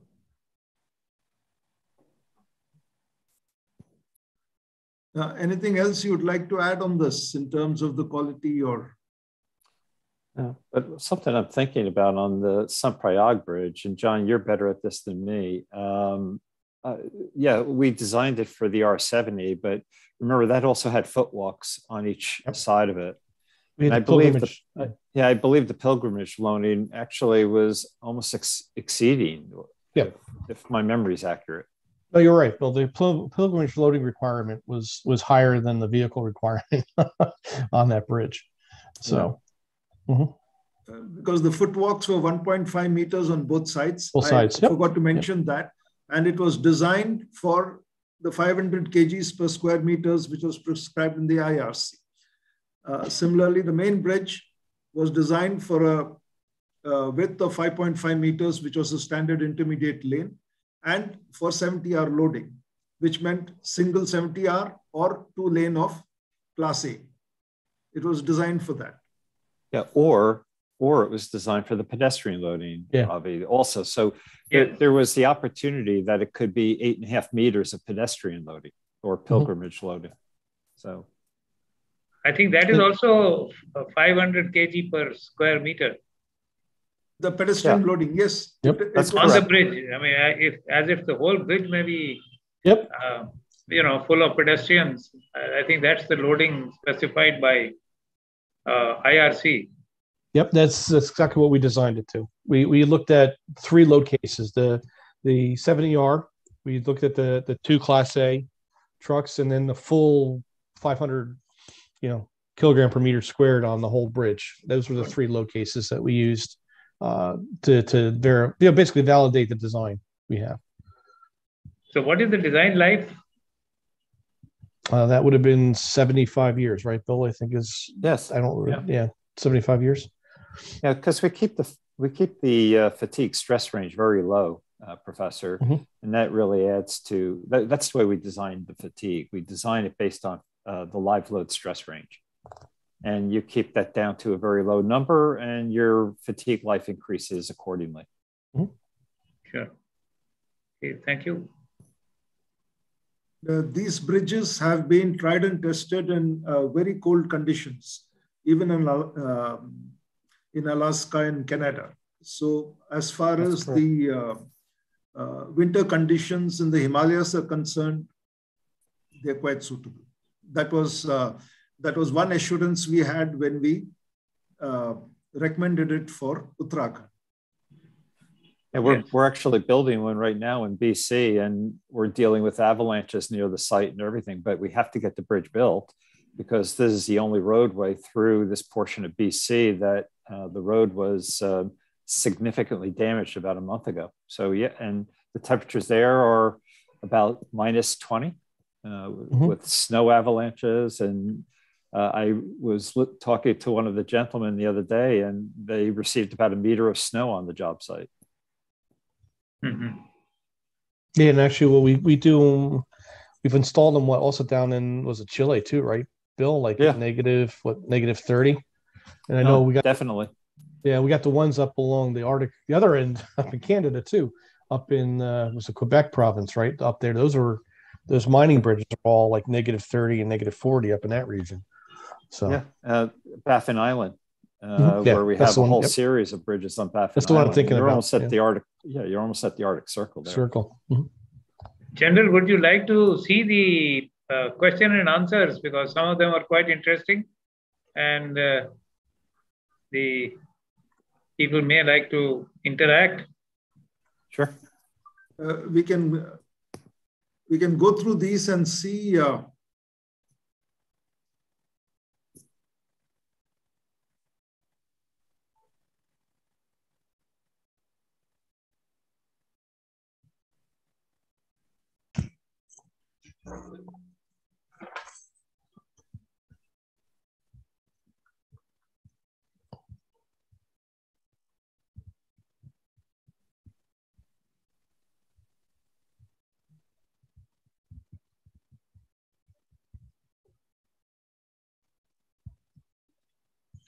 I think some of these questions have been raised even before the presentation, before John came to those, and they have been answered in later parts of the presentation.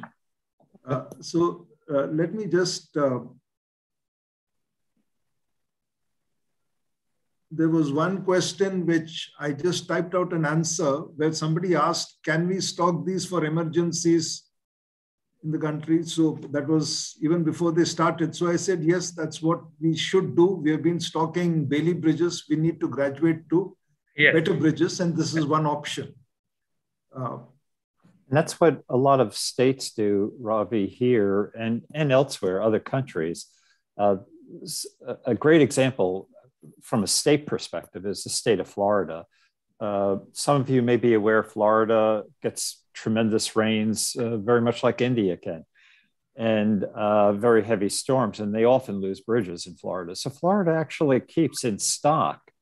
I'm trying to put it in kilometers right now, but if I said to you they have about 4 or 5 kilometers of acro bridging staged around the state, just in case they lose a bridge, it's their way of ensuring that they keep commerce and families flowing.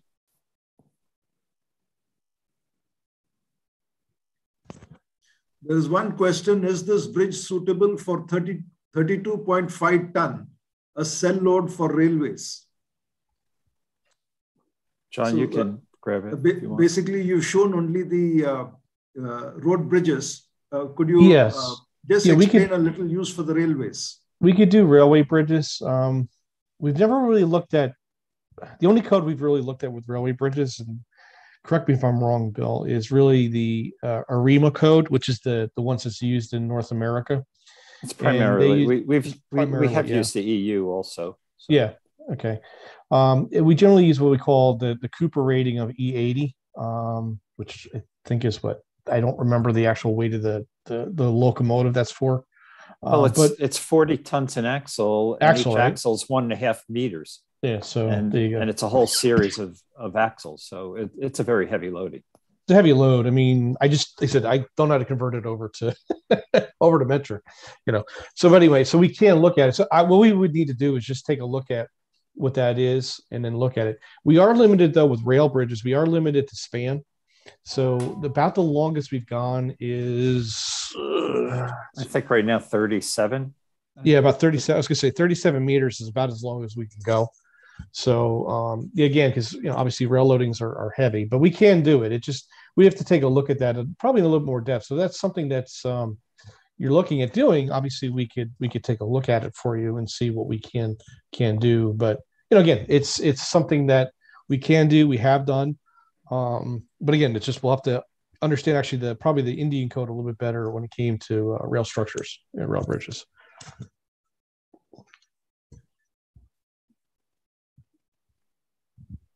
Someone did ask a question about structural monitoring. How long is this Sonprayag bridge? Is it just one span, single span, or is it multi-span, or what is it? One span, 60 meters. 60 meters, yep.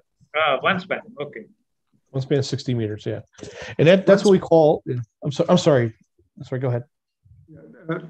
But we didn't have the classic 60 meters behind the bridge to launch it. So launching it was a problem. And there are other ways of launching it when you don't have enough backspace, by putting a little counterweight, making a temporary structure in between and things like that. So we did that. And that's how we managed to launch 60 meters in a very tight space. You're saying something, John? Yeah, so that was probably one of our, that's got what we call a quad configuration. So there's it's a quad double. So there's 4 truss lines on each side and it's double story. And that goes back to Bill's comment about reducing basically constructing the truss configuration for lower fatigue loads. That's one of the reasons why we have a quad out there. So that's one of the heaviest bridges we would actually put in is this bridge in Sonprayag. It's a rather heavy bridge. But again, it's more for your fatigue and longevity. We want that to be there, 100 years from now. So one question is cost per square meter. What did it come to for Sonprayag? It's a good question. Maybe I could do the math. You have a 60-meter span, and I think the width is how much? 5 meters. 5.5 plus 1.5 on either side. So it comes to 8.5 meters. Yes. 60 by 8.5 meters. I think it would come to about 1.1 lakh per square meter or so, but Bill will have. Is that what it was? Yeah, that's what I'm trying to remember, Ravi. Okay. I'll definitely work that out and send it to you separately. A lot of people are asking about costs, but the costs have a lot of factors to it. The cost will depend on the span. It'll depend upon the loading. It'll depend on where the bridge is delivered. And it will depend on the width of the bridge. Even a square meter cost would be different for a 60-meter bridge, for a 45-meter bridge, for a 30-meter bridge. So it becomes a very generic way of assessing. And when you give a square meter cost, the person has some site in mind and you have something else in mind. It doesn't really work out. So I have generally been avoiding trying to give a per meter square cost. I say, you tell me the site and I will let you know how much. But here is a typical case where we have a site, we have launched a bridge for a particular load. I'm sure we can work it out and let you know. Otherwise, there are a lot of questions on costs in this, but it's very difficult to specify our cost. and then they have their own problems. In the pandemic, transportation cost suddenly goes up. Oh, yeah, that's true. So nobody is sticking to a fixed cost. And even when they quote a cost, they say this applies for 3 months. But the difference would be just 5%, 10% left or right. It is fairly predictable. And it's very important, Ravi, that when you look at cost, you look at the total life cycle cost of the bridge. Yeah. You know, when you put one of our bridges in, the bridge will be there and it's going to be there for 75 years.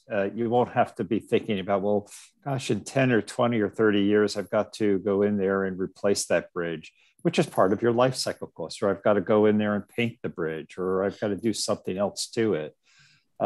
These bridges are truly designed to be a permanent structure. And even the deck system of the Acro Bridge, we've had it at University of Delaware, and we've tested it now to where it's holding up to AASHTO loadings over 10 million cycles. So you don't have to be concerned about the deck, which is the most fatigued part of any bridge, wearing out on you, which is all part of the life cycle cost. Just to tie in it too, if a deck ever did get worn out, we have seen some decks get worn out on some jobs, but if a deck ever had to get worn out, all you got to do is buy a replacement. You go out there, unbolt it with 4 bolts, you pick it up and you put the new one back in. You're not closing down the bridge for 2-3 months to replace the whole deck. It's you go out there, pull one deck unit off and put your new replacement in, and you're done in 15 minutes. So again, if you ever had to replace something, it's really, really fast. So I'll just add one more to this. Along with the cost, you have to see the value that the person who gets the bridge gets. In Sonprayag, even if the bridge was 3 times the cost, it would still have been more valuable because the yatra started, which opened a huge commerce avenue for the entire area. And it was a huge raise in morale for everybody that Kedarnath was opened once again and the state was functioning. So in a situation like this, you have to match value with cost. Now, what happens in a city is, if it takes you, there's an ROB, for example, which you want to change, is the same. The accelerated bridge construction in the US came up because they had to change bridges and they wanted to find ways of changing them quickly. We have the same problem with the railways, where the ROBs are 100 years old, 80 years old. They need to be changed. But where are we wanting them changed? We want them changed in the middle of Delhi. We want them changed in the middle of Bombay.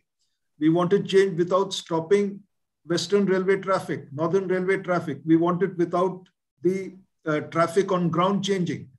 So here, if it is a difference between closing traffic for 3 months and 2 years, you can see the value that both the road agency and the railway agencies get for this.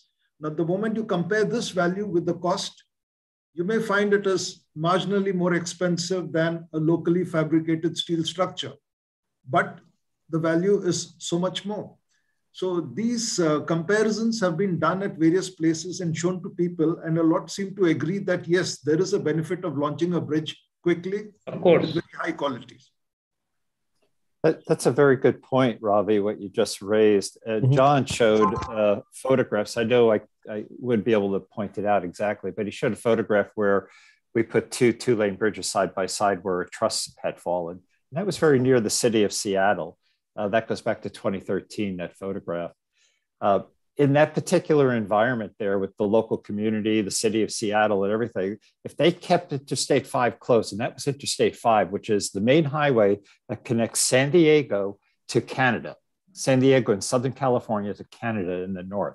If they kept that closed per month, they were saying it would add up to billions of US dollars lost in revenue in the area, both tax revenues and also commerce revenues.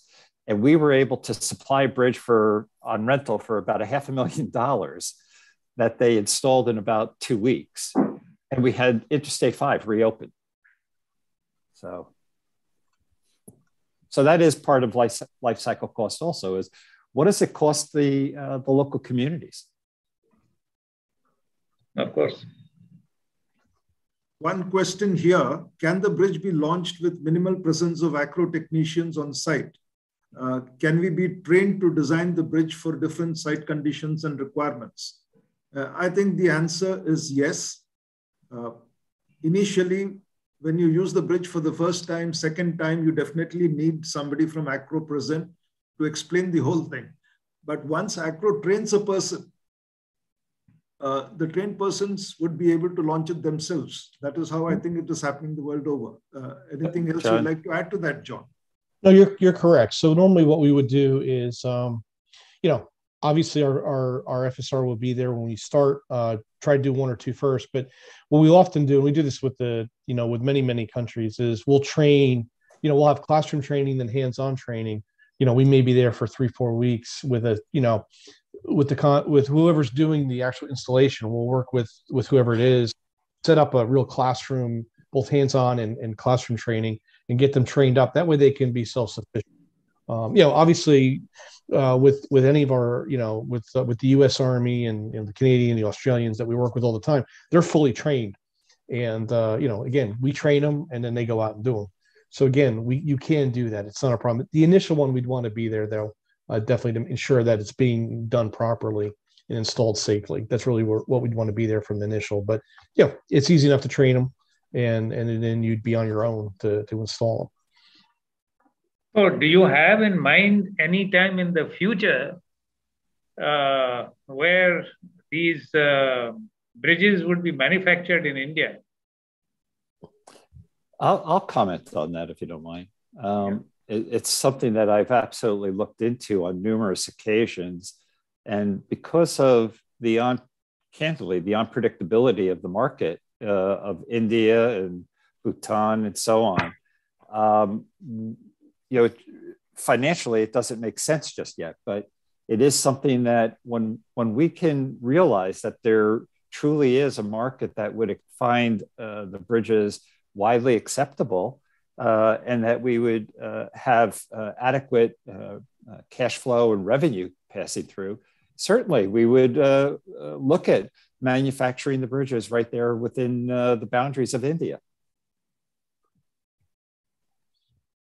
One question, an obvious, which I should have said when you asked of the Sonprayag Bridge. When was the Sonprayag Bridge constructed? March 2016. So it is about 5 to 6 years. Having told you so much about the bridge, I think this was an important thing to add. Someone has asked about the orthotropic steel deck. He says, I know the rib deck joint is the major failure for orthotropic steel deck bridges, will fail and fatigue. What are the measures taken in manufacturing this modular OSD deck? I think since Acro has worked so hard on their deck, they could probably clarify this. John, do you want to, or? If you want to do it, that's fine. Yeah, it's one thing I'm thinking about. Over the years, we really have learned a lot about the deck systems. And if I take you back only about 5-6 years, we significantly modeled the deck systems first to find what you might call those hot points in the structure, the deck structure itself, where the welds might have been having excessive stress within them at termination points, et cetera. So we actually learned significantly from that. We modeled it, we found what we believed would be the hot points. Then we went to University of Delaware, and there we really put many measuring instruments onto the deck units to check the strains within the material. And we were able to confirm or not confirm those hot points that we found in the modeling. But we actually adjusted our designs based on both modeling and testing, which lasted over about 2 to 3 years of this process. And we've now determined physically through the test at University of Delaware that these deck units under the AASHTO fatigue loads are truly lasting for more than 10 million cycles. We actually terminated the test at 10 million cycles when it was showing no distress. So it's been, it actually, like there used to be a logic that you might say, add more welds to make something stronger. But what we found was by adding more welds, we were actually creating fatigue issues. So through all of this modeling and testing, et cetera, we found out how to have the appropriate amount of weld that would be needed to connect the various members to each other, and also how to terminate them best, so that we don't have high stress points throughout the structure that might be the origin or the genesis of cracks that could turn into fatigue issues. It was really a very long process, but we've been able to improve the decks so immensely that they now hold up even to high urban loadings, such as it could be in Delhi or Bombay, but we use them here in New York City all the time. So I'll leave it there. And you've tested it for 100 million cycles or some such.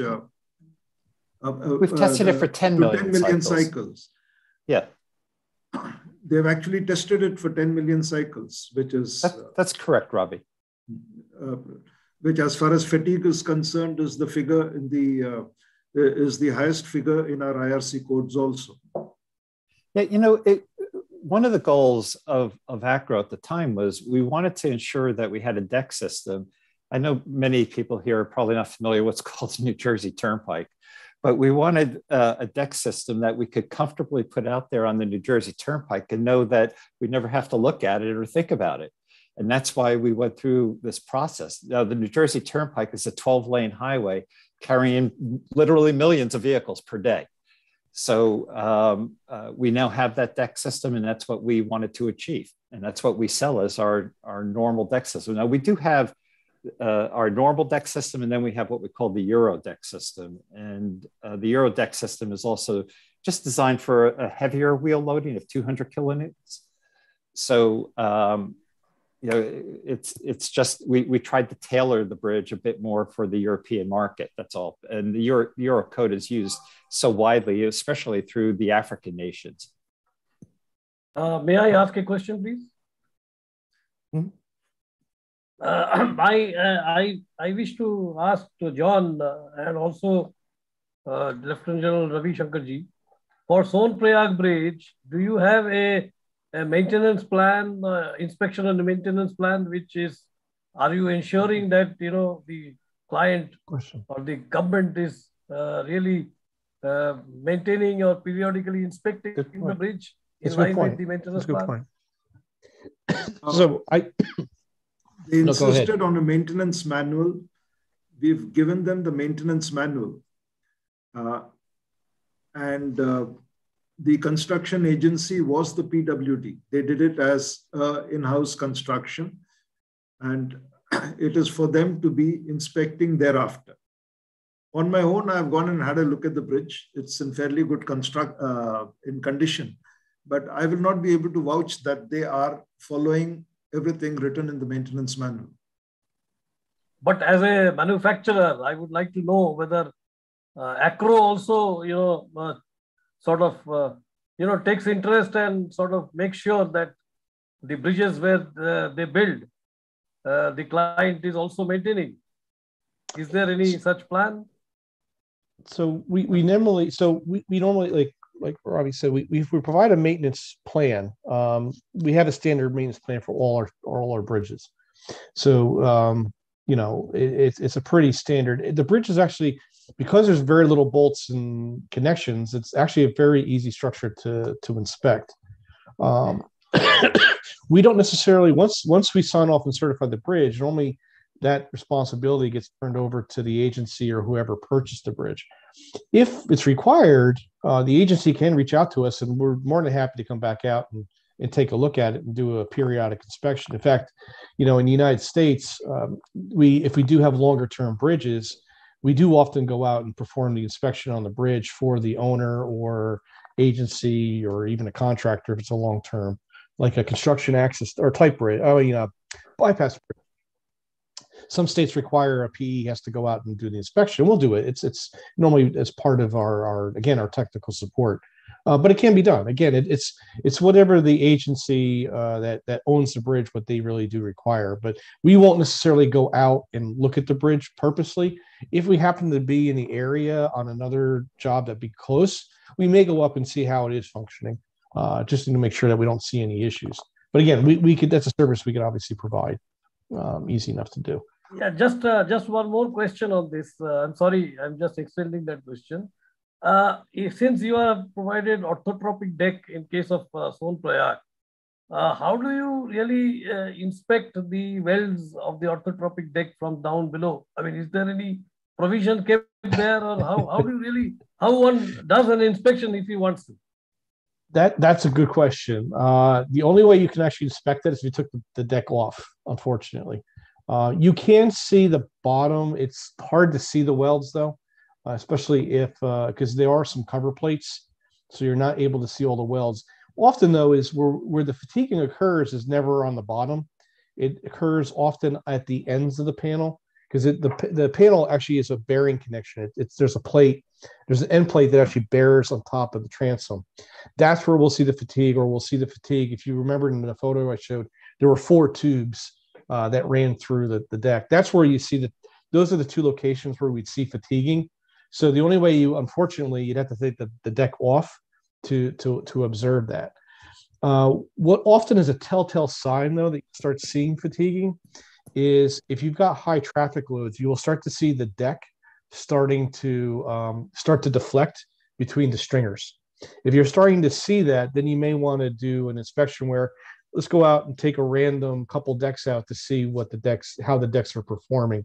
That's where you'll see some telltale is you'll see it normally in the traffic lane where the heavy vehicles travel. You'll have to start to see the deck start to cup from the weight of the vehicles. But to see that, you're talking very heavy mining vehicles that, are probably not generally you're going to see too much on a bridge application.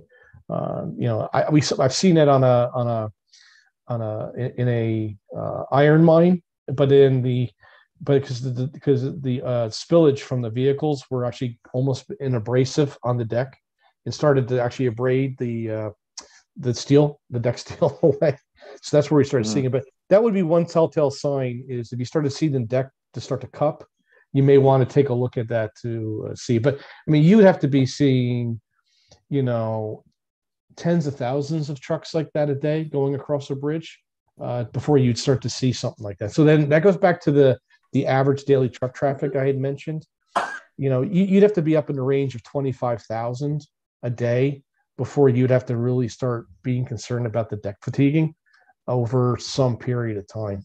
If you've got less than that, it shouldn't be a problem. Thank you. But almost every part of the bridge is visible either from the top or from below. Right. And as far as the decking is concerned, as he said, you can actually remove a deck, turn it over, inspect it, and put it back. It is if an occasional checking is required. So the simplicity in construction makes it very easy to check other parts also. Mm-hmm. You would actually just to put a point of reference, you would probably see fatiguing in the sway bracing and our secondary bracing before you would actually see the deck or panels to fatigue.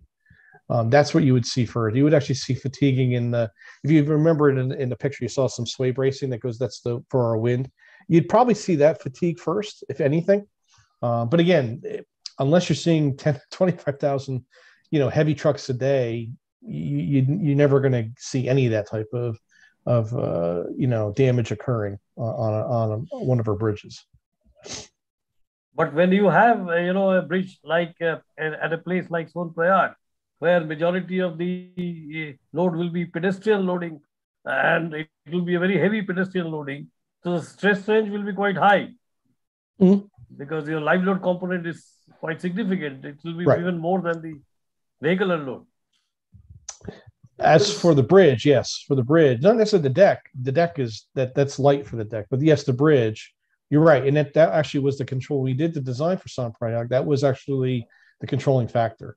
Was the pedestrian load, the pilgrimage pedestrian loading.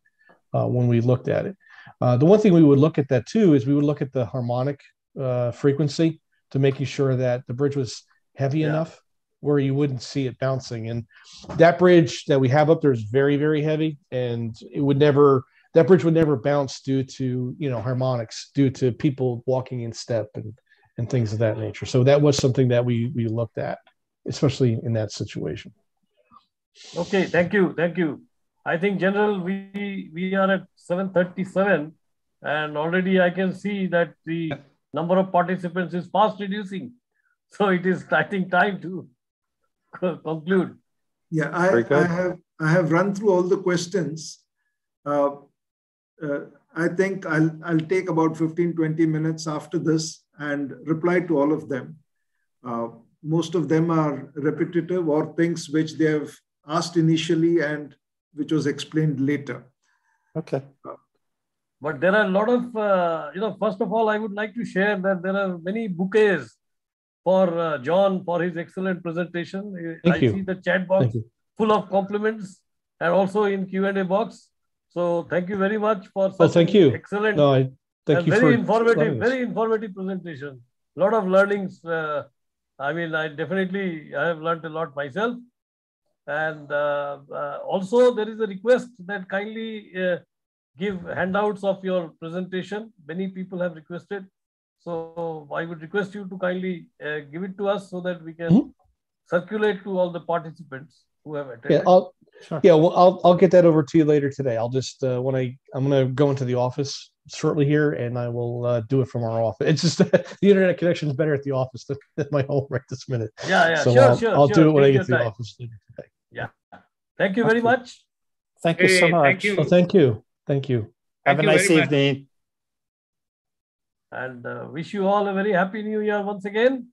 You too. And I also thank to all the participants for their patience. Thank you.